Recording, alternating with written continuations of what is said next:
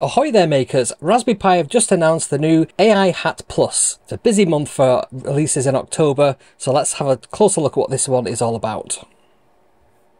So yes, this is the new Raspberry Pi AI Hat Plus.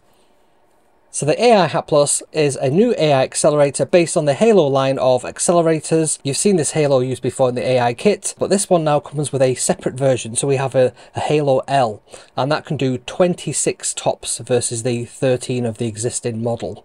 So it comes in these two varieties there. This is great for process control, security, home automation, robotics, all kinds of cool applications.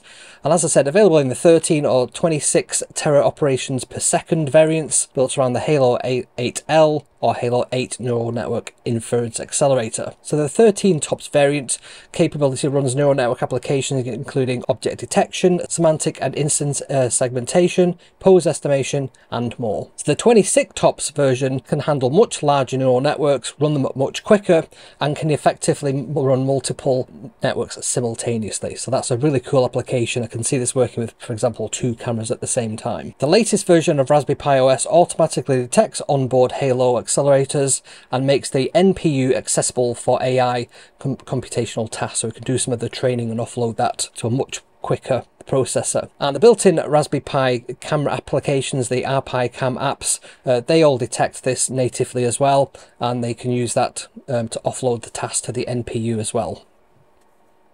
So let's have a look at some of the specifications of this. So like I said, it comes in the Halo 8 or Halo 8L accelerators. They offer up to 26 tera operations per second, which is just a ridiculous speed. And they're fully integrated into the Raspberry Pi camera software stack, building the models and using the models for inference.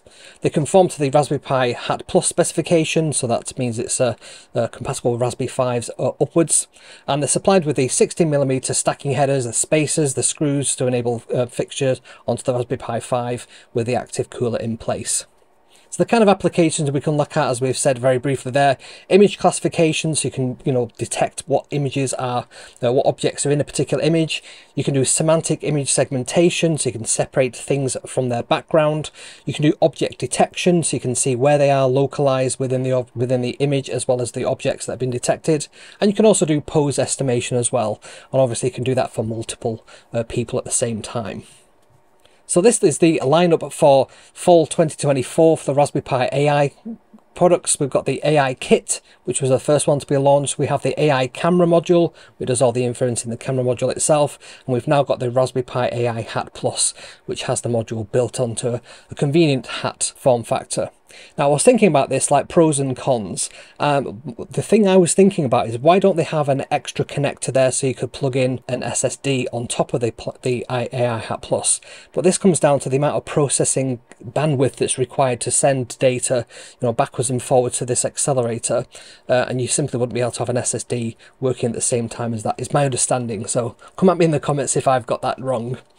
So why buy one of these? So it's the best way to accelerate AI models on Raspberry Pi. It comes with everything you need to accelerate your models faster than an Apple M3 processor, in fact, which can only do 18 TOPS per. And it's affordable and accessible way to get into AI as well. So if you want to know how to build your own custom model, I made this video you can just see just here, which is a DIY AI model with PyTorch. So definitely check that one out if you want to learn more about that. So I hope you enjoyed this video, and I shall see you all next time. Bye for now.